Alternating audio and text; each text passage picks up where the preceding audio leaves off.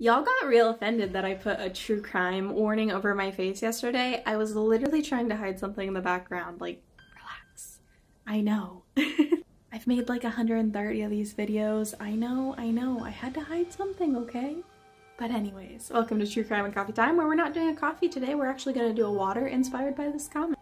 As always, trigger warning, because people get offended when I put it. I'm just teasing, but for real, trigger warning, that's why I put them on my videos, because we are going to continuation the story of murder of Rebecca White. Today is Tuesday, May 9th, and this is called Part 2, The Creep. 30 minutes after White and Brenner left the original campsite, they stopped at an intersection. As they checked their map, Carr, who sometimes lived in a nearby cave, they just snuck that in, came up behind them carrying a rifle across his shoulders.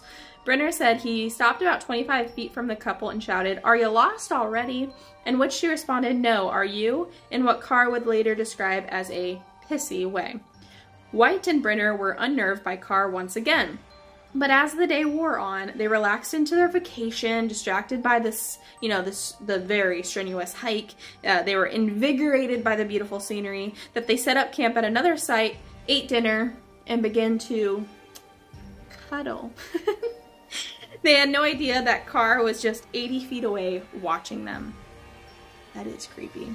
Again, this is a multi-part, so we are going to hear about this story, I think, all the way into possibly Sunday, so make sure you stay tuned. Come back tomorrow for the next part, Part 3. And let's get into trying this water. So she said blue raspberry with sour candy syrup, so I'm thinking I'm gonna do blue raspberry Starburst water packet, though I have blue raspberry syrup, but just to minimize how much of syrup I'm putting in my water. Or like TikTok hates when you call it water, whatever, in my drink. So I am going to mix this up in a bottle of water, pour it over ice, and then add my sour candy syrup. Here's my sour candy syrup by DaVinci. I think we're gonna do 2.5 pumps maybe, just to give it a little sourness. And then here's my blue raspberry. Let's pour and try. Very blue.